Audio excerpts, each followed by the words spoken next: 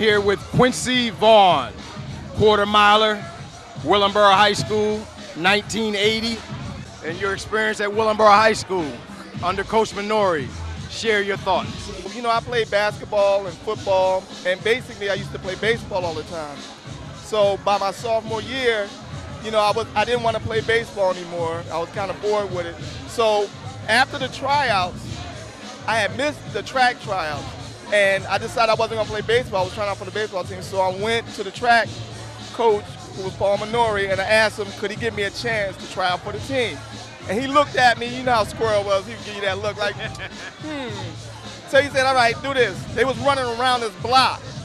So I basically had to get out and run with dudes that had been training already and just run.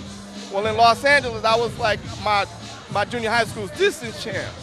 So I got in there and I ran around this block. So you can't see us when we running around the back part. So when I took off, I was behind them cats. When I came back around, I was in front of them. And he said, keep going. So I'm like, oh, this guy's crazy. So I kept on running.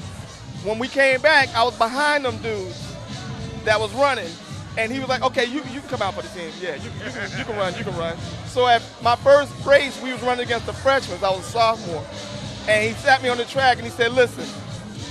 I said, well, how do you run this race, coach? He said, one time around the track as fast as you can go. All right, but I'm running against freshmen. I'm a sophomore, so I'm like, I'm not letting no freshmen beat me. So when I took off, I did exactly what he said. I ran as fast as I could all the way around the track. When I got to that 300-meter wall, it hit me hard.